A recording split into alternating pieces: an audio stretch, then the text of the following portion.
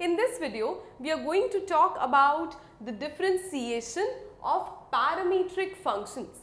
Now we already know the differentiation of many types of functions like logarithmic ones, exponential ones, implicit ones. But this video is dedicated to the parametric functions and their differentiation. First, let's understand why the word is called as parametric. Because there is involvement of a parameter in such type of functions. Usually what used to happen was, we would have been given a function, say y is equal to sin x, and we were asked to differentiate with respect to x. So I would have easily found out dy by dx is equal to cos x, and that was the answer. That means that time my y was a function of x.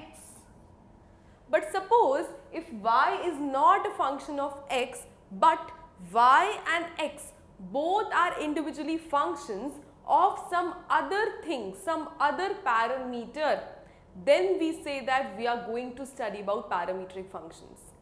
What I mean to say is, suppose I have x as sin t and I have say y as cos t. Here you see x has a parameter t involved, y has a parameter t involved. So basically x is a function of t, y is a function of t, where t is a parameter. That is what I am saying. If x is a function of t, y is some other function of t, then I say my t is what? My t is called the parameter and my x and y are called parametric equations or parametric functions. So they are called parametric functions or equations. Right? Now, x and y are something of this sort, t is called as the parameter. Now, my concern is how to differentiate such kind of questions.